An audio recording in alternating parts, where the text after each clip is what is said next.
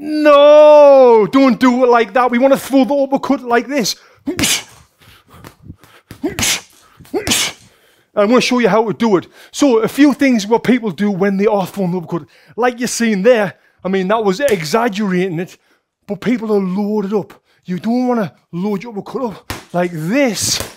Yeah, you might feel like Muhammad Ali or Sugar Ray Leonard, but we don't want to do that. You want to bring the uppercut from your face up and turn your hips and throw it up. You want to be going directly straight up, because another common mistake I see would be people who come across. So with them two things right there, you know, not loading up the uppercut like this and not punching across over there will really help improve it. So when we're on the bag and we're doing this, or the ball like this, what we want to do is get in our boxing stance position. If we're throwing it, leading off with it, is we want to turn our hips and bring that up here. As you're seeing there, because I turned my hips, I got power in the punch. And we want to get power in the punch if we're looking for a knockout blow. We can throw it lightly if we're looking for a setup shot, which I'll talk about in a sec. But when we're looking for a correct, solid, straight uppercut, we're here, turn the hips, boom, coming up. Now the end position, the hand wants to be in front of your face, right?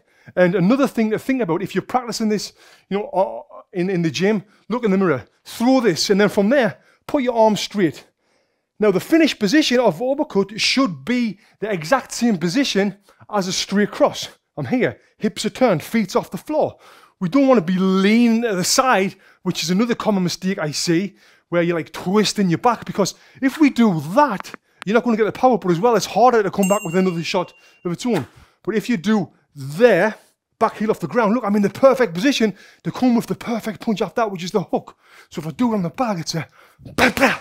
Now watch the feet, watch the hips when I'm throwing this, blah, blah, rotating into it, and that's why I get so much power. So when you are throwing the uppercut, think about them things. We don't want to, boom, come from your face, turn, finish position in front of your face there, not to the side. We want to have that back heel off the ground, and when you are throwing the uppercut, you want to transfer your weight to your front foot. Now, one more thing that you can do when you are doing this is dip. Mike Tyson did it. A dip and then push up. It's a bit slower, but you get even more power in it. Like that. Now, just focus on good form, good technique, and I guarantee you, after doing them few things there, your uppercut will improve the next time you're in the gym. Click here and learn how to shadow box within 3 minutes. Click here and watch this next.